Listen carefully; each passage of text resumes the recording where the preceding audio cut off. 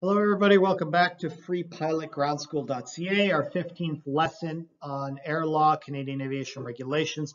Let's talk about some operational and equipment requirements that we need on board. So here's another obvious one.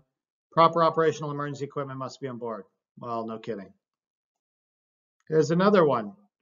Operational equipment must meet airworthiness standards. Yeah, well, obviously. But a watch and a flashlight are excluded. Well, because there are no airworthiness standards for a watch. Okay, now we're on to some important things. Requirement for aircraft. We do need normal and emergency checklists. So you can develop those by yourself or just photocopy them from your pilot operating handbook. If you're IFR or VFR at the top, you need current charts. And if you have a GPS, you need a current GPS database. You do need a fire extinguisher, a timepiece, like a watch, a first aid kit, and a flashlight if you're operating at night. In our last lesson, we had a question about survival equipment. So here's some of the information.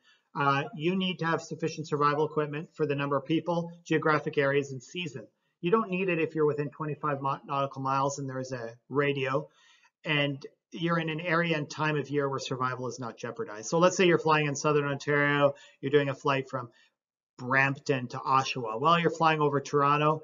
Pretty sure if you go down somewhere between there, you're going to be picked up in, let's say 5 minutes by the police or ambulance. However, you're doing a flight from, let's say, Thunder Bay to Moosonee. Well, there is a large amount of terrain that somebody will not find you in for a long time. Let's say it's winter time, you have to have the proper equipment. That means things like sleeping bags, things like making a fire. Whereas if you're flying in some marine area, well, you're going to make sure that you have maybe like a desalination kit. Here's another one of these questions. You need a life preserver if you are beyond gliding distance of land or more than 50 nautical miles.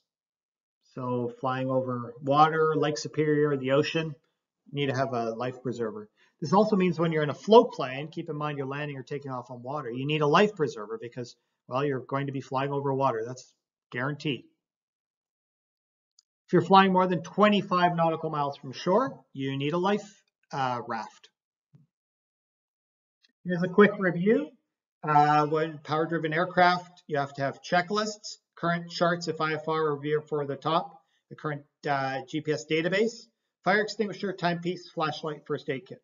You need to have proper survival equipment unless you are within 25 nautical miles and there is no chance of survival being jeopardized. You need a life preserver if you're beyond gliding distance of land or 50 nautical miles, and you need a life raft if you are more than 25 nautical miles from shore.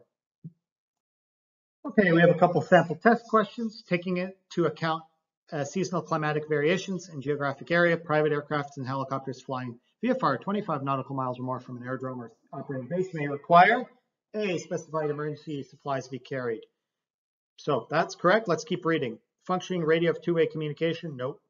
C, the aircraft is multi-engine when passengers are carried? No, not at all. And D, all of the above. Well, we already eliminated B and C, so that's not correct. So correct answer A, you need emergency supplies or a survival kit. What safety equipment must be available to each person on board a single-engine aircraft which is taking off from or landing on water? A, an approved life raft. B, an approved life preserver. C, a signal flare. D, a signal mirror. So we discussed this.